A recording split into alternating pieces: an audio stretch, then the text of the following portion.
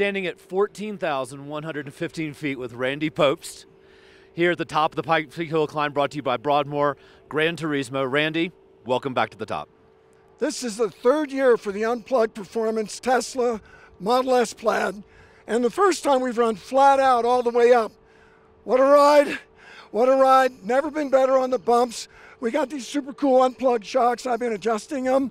And something was up in the back though. It was softer and I asked it to be stiffer.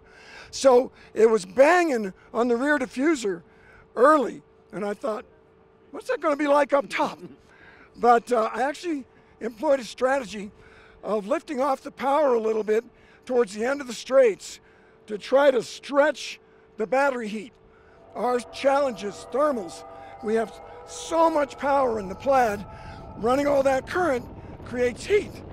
So the car setup, the handling was amazing. The brakes held up great because we ran no regen. Well, 15% regen, but regen is putting power back in the battery. That generates heat too. So we're fighting heat the whole way up. We had a good consistent run. Happy to be here, and we're going to be back next year, I think. And we're going to work on that heat thing, make it faster and faster and faster. And I got these trick tires from Yokohama. I'm a vegetarian, so are my tires. They're made with biomass, and they're much faster than the plain Yokohama slicks. I loved them. The grip was great the whole way up. Handled great, got hot, slowed down a little bit the second half of the run. Randy, I've had a chance to talk to you in a whole bunch of different environments, a bunch of different things. I don't see you as jazzed anywhere, anytime as when I see you right here, right now. What makes this different? It's probably those long blue sky sweepers in the top section. Running Pikes Peak, you get a one shot, and there's a lot of risk. And there's a point where I'm lifting off the brake into the corner, I'm going, eh. And the adrenaline pumps are they're on flat out. And that's what makes Pikes Peak really different for me, is the level of thrill, excitement, and challenge. Tell me about driving a nearly 5,000-pound car, an electric car. You seem to be really dialing into the technology yourself and understanding what makes this work. What drives your passion about this car? Well, number one, I've been in the automotive magazine industry, Motor Trend, Haggerty Channel, and I've seen the electric cars are coming. I believe the electric cars, with all their issues, are still far more efficient than gas. I love gas cars, rolling the gears and open up the 4-barrel and get, you know? But the Tesla does an amazingly good job of defying physics. Driving the car does not feel heavy. You know why? Low center of gravity. The center of gravity is down here by my feet because the battery is the majority of the weight and it is beneath the floor, and it works. Combine that with all-wheel drive, 1,000 electric horsepower, and even more torque.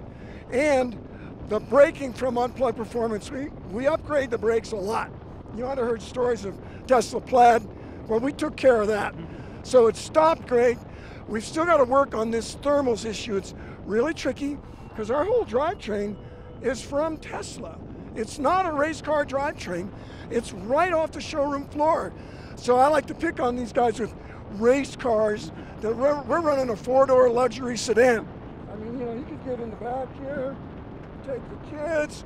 We actually brought up Tanner Fowles' gear bag because he didn't have room in the Radford. So it overachieves. Let me ask you one more question. People were here last night sleeping in tents, in their cars, sleeping outside the gate this morning. I saw your Instagram post that you were kind of caught up with them.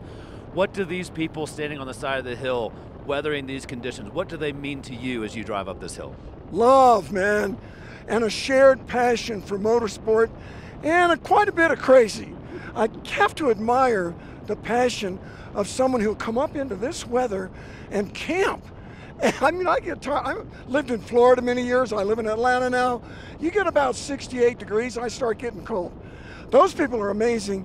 And just to see us roar by in one corner and maybe get the radio commentary and some TV shots, incredible passion for motorsports, and the electric cars are part of that. They're amazing. Well, congratulations, welcome to the top, and enjoy the ride down. Thank you, Hayward. It's good to be here. On unplugged. Unplugged.